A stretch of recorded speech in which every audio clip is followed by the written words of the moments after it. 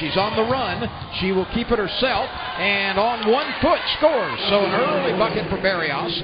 We'll see if that gets her going. 8.5 to play. Barrios kicks it out for an open 18-footer.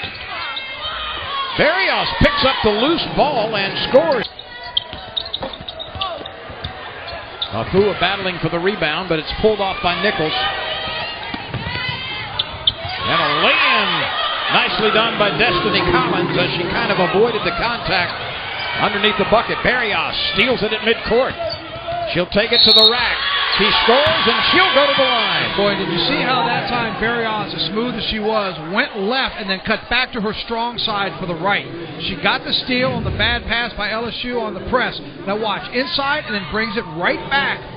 So she launches one way, hits the brakes, goes airborne opposite to go to her strong side, which allows her to draw the body contact and still get that shot up off the glass. That's a tough shot.